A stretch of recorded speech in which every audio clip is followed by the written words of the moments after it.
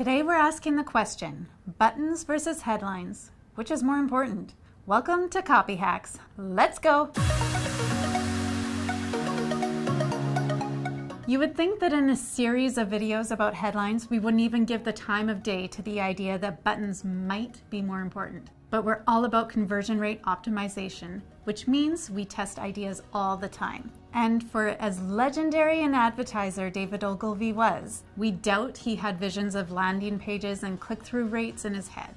Things change. And as things change online, we get the opportunity to learn new things and apply them. A while back, we did some headline tests for Dressipy.com. They're a UK-based service that lets you find clothes you'll love no matter your size. Here's the control headline. Clothes you'll love, perfect for your shape and style. We figured the headline was something we could improve. Through our research, we found Dressipy users and prospects talked about their bodies and clothes in a more casual way. So we pushed the envelope and tested a riskier headline. Big bum, thick waist, not so perky boobs. Find outfits you'll look fab in, just as you are.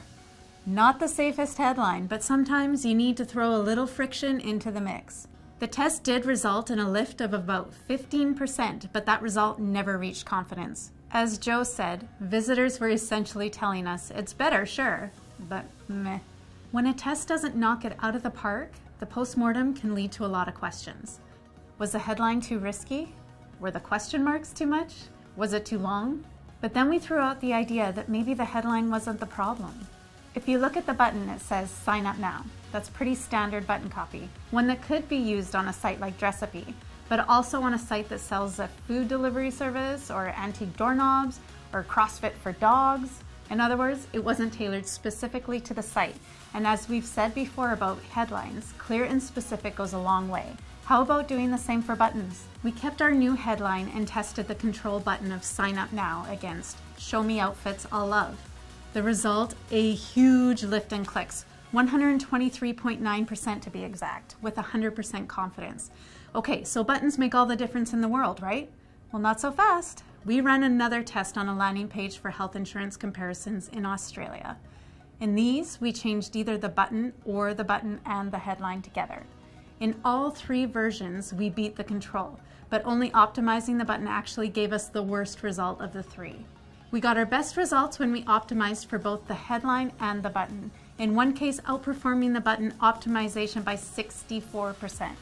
So here's the bad news. You watched a versus video expecting to hear button copy is more powerful than a headline, or that headline is king and buttons are garbage. And we're not going to do either. Feels like a cop-out, doesn't it? But let's look at the bigger picture. We showed that button copy can have a big impact on your conversions, but it always does its best work when working with your headline.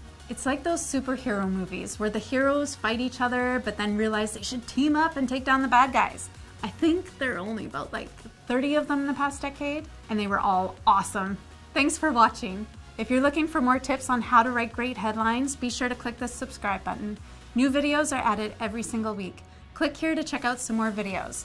And drop us a line in the comments section. Let us know what you'd like to see us cover next on Copy Hacks by your very good friends at Copyhackers.